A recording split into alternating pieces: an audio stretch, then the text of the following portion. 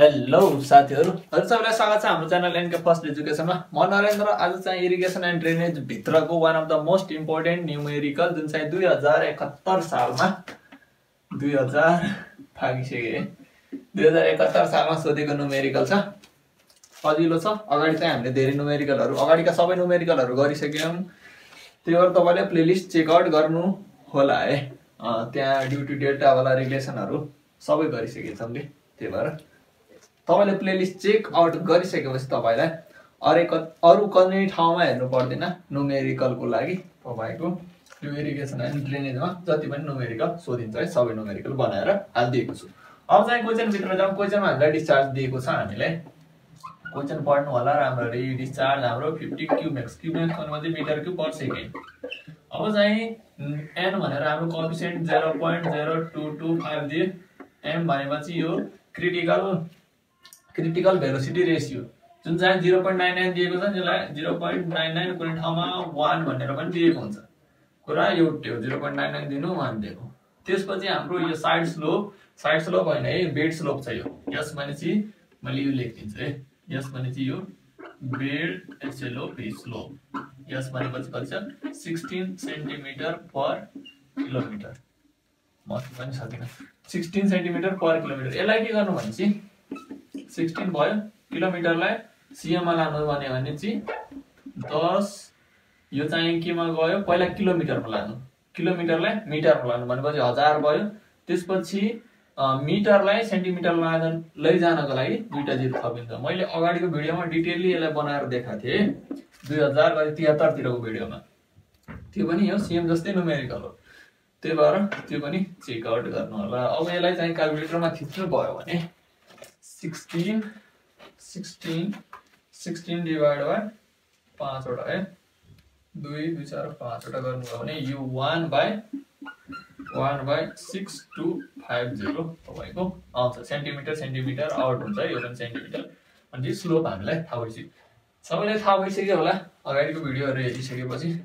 Velocity critical velocity equal to के हुन्छ 0.55 m depth कुनै ठाउँमा y पनि लेखेको हुन्छ है। नतिनु होला यसो हेरेर 0.55 इन्टु हामीले के गर्छौं भने चाहिँ एउटा दुईटा कुरा यहाँ जोड गर्छौं है। साइड स्लोप जसलाई हामीले z ले डिनोट गर्छौं त्यसलाई चाहिँ 0.5 एज्युम गर्छौं। त्यसपछि हाम्रो अर्को एज्युम गर्ने कुरा के छ भने चाहिँ यहाँ है यो ट्रायल चाहिँ फर्स्ट लेख्नु। अनि यहाँको डेप्थ चाहिँ हामीले कति एज्युम गर्छौं यहाँ तल लेख्नु होला तपाईले। डेप्थ चाहिँ एकचोटी हामीले 2 मिटर एज्युम गरौँ है।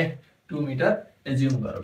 त्यसपछि हाम्रो m हाम्रो कति दिएछ 0.99 है। लाइट सरी आवे 0.99 दिएको छ। अनि चाहिँ डेप्थ हाम्रो 2 लियो भने 2 पावरमा 0.64 भयो है।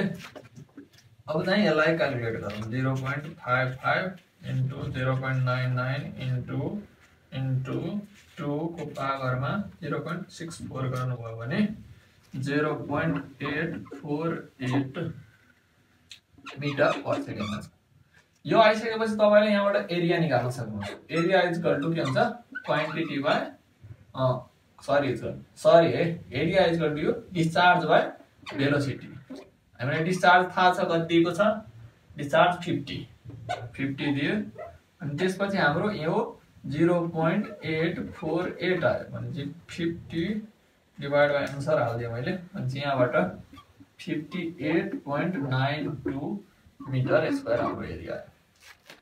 तपाई सबैलाई थाहा छ एरिया बराबर हाम्रो फर्मुला जुन चाहिँ के हुन्छ मैले बनाएर देखाउँदिन। धेरै भिडियोमा देखाइसके मैले बनाएर है अगाडिको भिडियो। एरिया इक्वल टु के हुन्छ भने चाहिँ हाम्रो के हुन्छ भने चाहिँ मैले पनि बिर्सिहालेँ।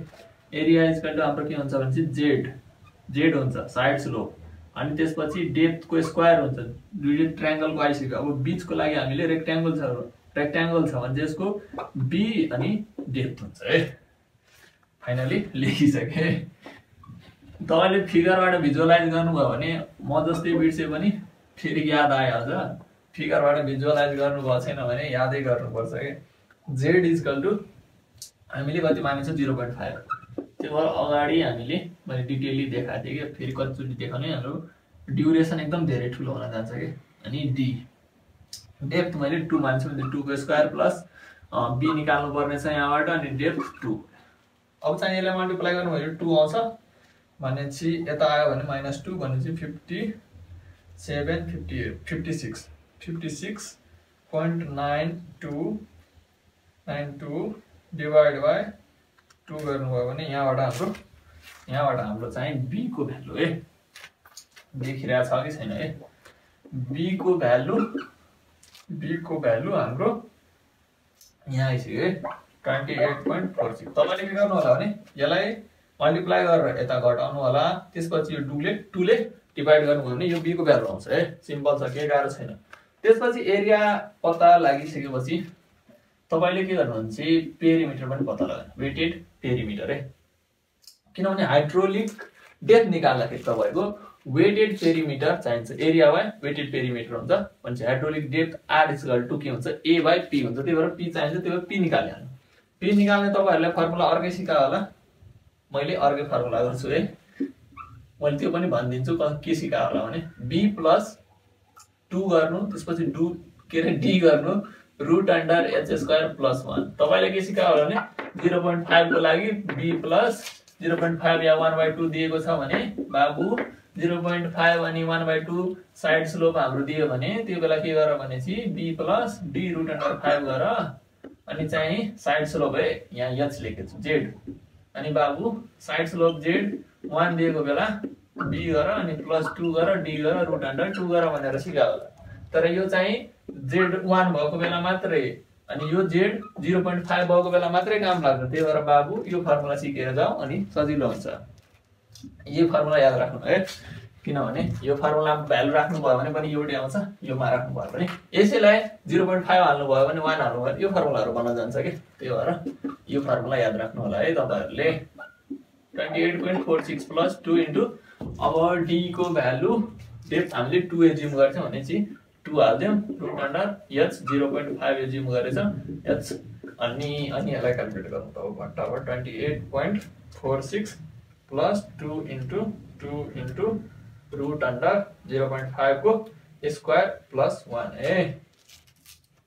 यो चाहिँ 32.93 पेरिमिटर मिटरमा आउँछ। अब चाहिँ के गर्नु भनेछि r निकाल्नुस् त। r इक्वल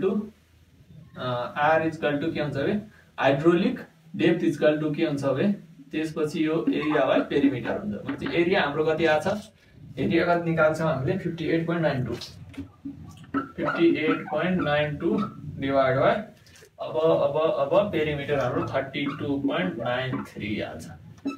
भनेपछि यहाँबाट 58.92 डिवाइड बाइ 32.93 गर्दाखेरि हाम्रो यो भ्यालु 1.78 मिटरमा आउँछ।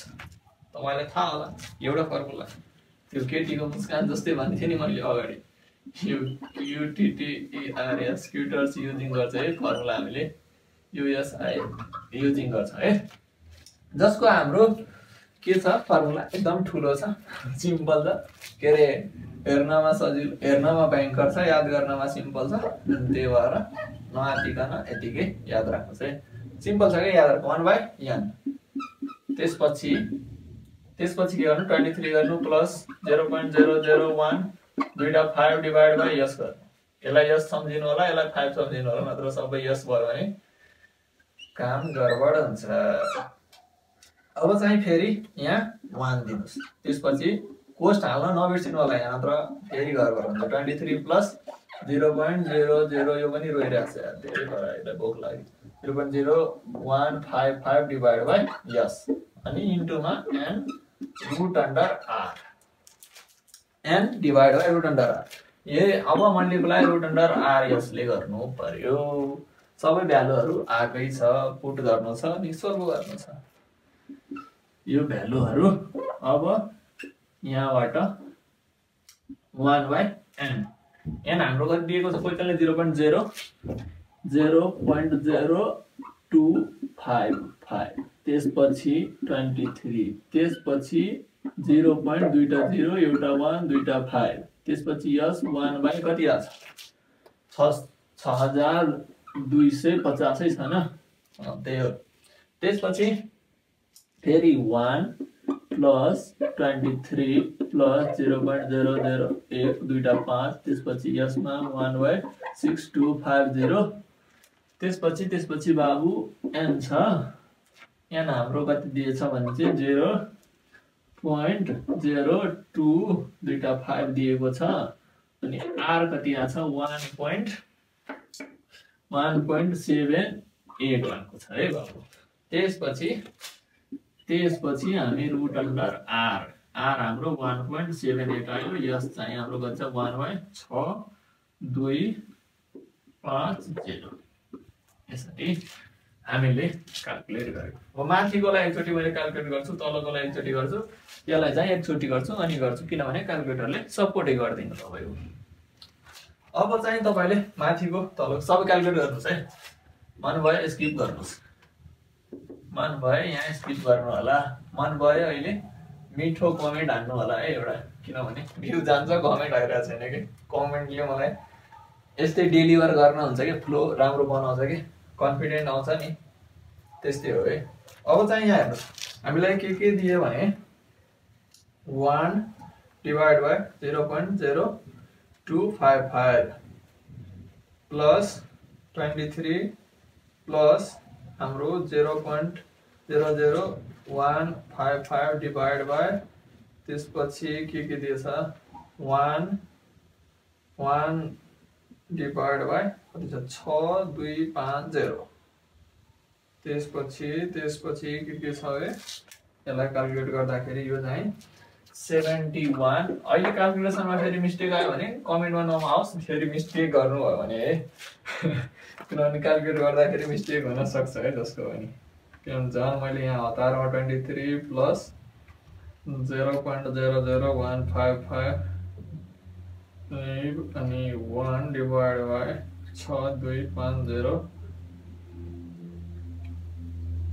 इन्टु अनि यसलाई चाहिँ 0.0255 डिवाइड बाई रुट अन्डरमा छ 1.78 यो गर्नुभयो भने यहाँबाट 1.624 आएको मैले देखिरहेको छु बाबु।